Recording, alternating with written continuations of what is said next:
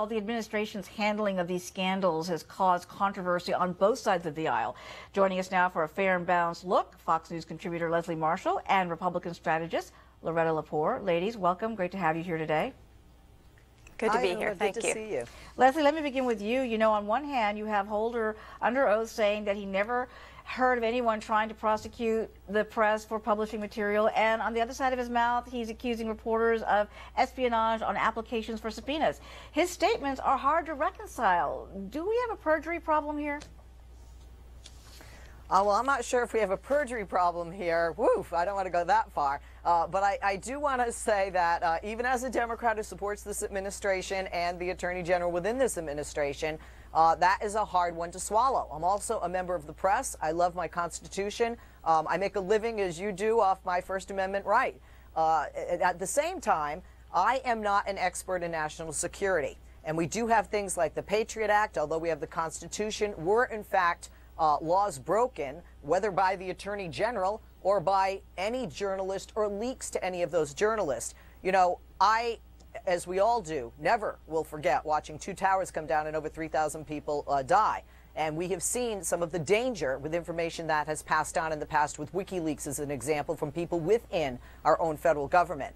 But when the Attorney General does say, look, we're just seeking information, there's nothing criminal, and then you hear the word espionage, it does start to look like somebody's trying to cover their butt.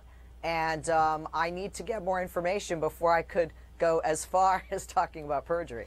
Well, Loretta, NBC News reporting that the Attorney General signed off on a controversial search warrant that identified Fox News reporter James Rosen as a possible co-conspirator and authorized the seizure of private emails. And now the president has asked Holder, as we've been reporting, to lead the investigation to investigate himself.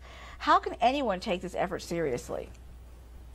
Well, I don't think that is a very serious request, and what the president is doing is not leading. And unfortunately, we've seen all too much of this from our Attorney General.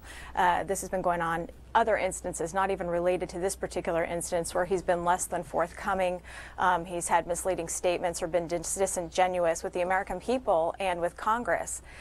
There is just absolutely, it's nonsensical to think that he could investigate himself. He clearly doesn't even have the answers that the media are asking of him today, and that you so pointed out that NPR asked him the other day. There were a lot of I don't knows this week from the Attorney General. You know, and now we have the Huffington Post and the Washington Post calling for Holder to go, liberal entities to be sure. And the longer this goes on, what impact do you think this is going to have on the Justice Department's credibility, Leslie?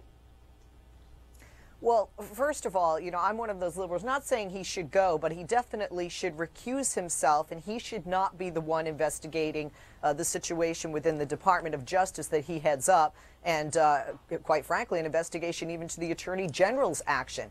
There needs to be, and I don't want to necessarily say a special prosecutor, but certainly somebody who is independent and would not be Attorney General Holder. I get really leery when it happens on either side, even when I'm on one of those sides, being a liberal.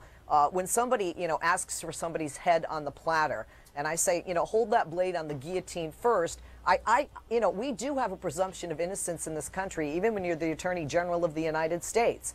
And we need to get the information, but I don't think Eric Holder should be the one investigating Eric Holder. I do agree with everybody on that, left and right. But to, say, get rid of him, no, that knee-jerk reaction is a problem, in my opinion, in America, in all facets of our life. Let me ask you, Loretta, do you think it's a knee-jerk reaction to say that he should go?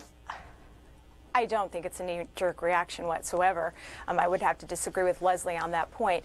The Attorney General has had this sort of conduct over time. This predates this particular incident with the media. And it's not just Fox News. There was an overreach of government and the AG and the Justice Department with the Associated Press as well. Neither of these incidents have been handled very well. The president continues to be very loyal to Mr. Holder, but Mr. Holder is not being particularly useful to the president.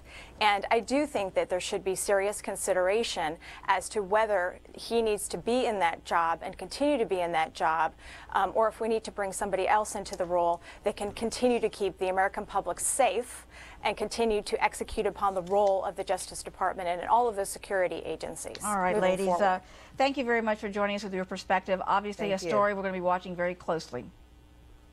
Thank you.